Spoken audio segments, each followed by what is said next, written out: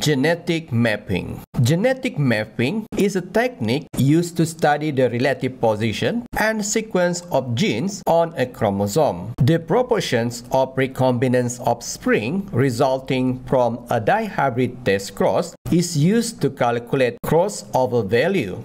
Crossover value is a measure of linkage, and if linkage occurs, the distance between genes can be determined. COV or crossover value is a mean used to map or to locate relative position of genes on the same chromosome. If the genes are situated further apart from each other, the possibility of crossing over to occur is high. Both parental and recombinant type will be produced. Therefore, the crossing over frequency is directly proportional to the distance between the two genes. We can use this equation. COV or crossover value equal to total recombinant offspring divided by total number of offspring times 100. Now, we will learn how to calculate the genetic distance between genes using the given recombination data. For example, the offspring from a test cross done on Drosophila species with gray body and normal wings to produce the following offspring: normal gray body, normal wings 965, black body, vestigial wings 944, gray body, vestigial wings 220, and black body, normal wings 190.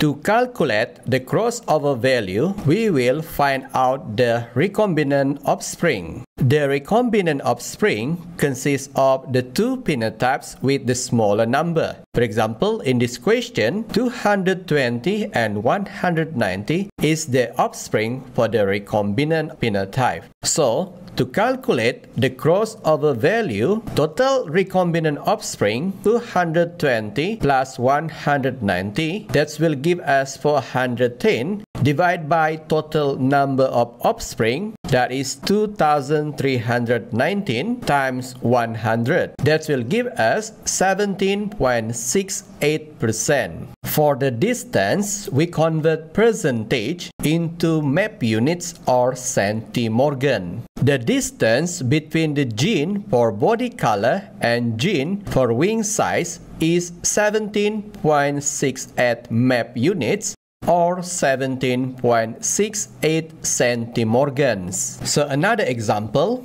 Black colored body and vestigial wing in Drosophila is controlled by two recessive alleles B and V respectively. Dominant allele, dominant B and V, produce wild-type fly, gray-colored body, normal wing. A homozygous wild-type is crossed to produce all wild-type and is test cross. The F2 generations are as follow: gray normal 1984, black vestigial 1999, black normal 377, and gray vestigial 388. A. Draw a genetic diagram to show the result in F1 and F2 generation. B. Calculate the distance between genes controlling the body color and the type of wing.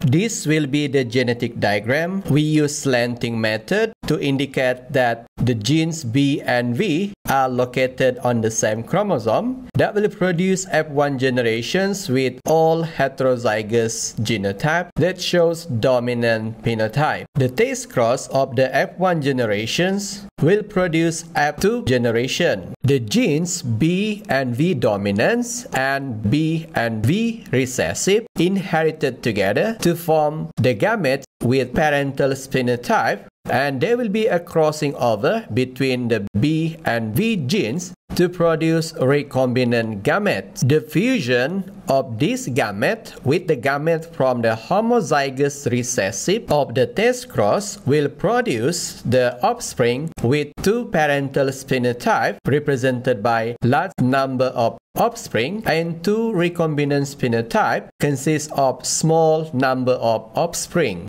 Question B. To calculate the distance between genes controlling the body color and the type of wing, we will use the crossover value equation. Crossover value equal to total recombinant offspring divided by total number of offspring times 100. The recombinant offspring consists of two phenotypes with smaller number of offspring. From the data given, the crossover value equal to 377 plus 388 divided by total number of offspring. That will give us 765 divided by 4748 times 100 equal to 16.11%. For the distance, we convert the percentage into map unit or centimorgan. So, the distance between the gene for body color and genes for the type of wings is 16.11 map units or 16.11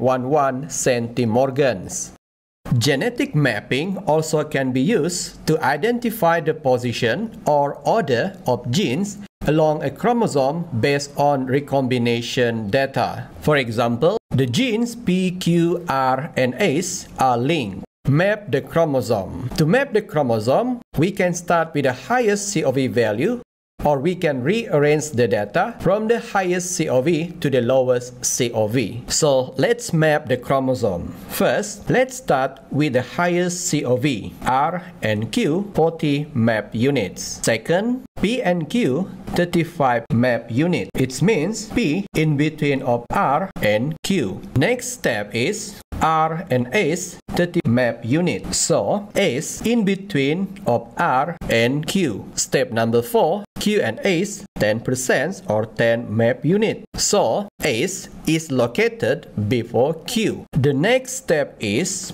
P and R 5% or 5 map unit. So P is situated next after R. To conclude, the position and order for the genes P, Q, R, and S in the chromosome is R, P, S, and Q. That's all for now. See you again in the next video. Thank you.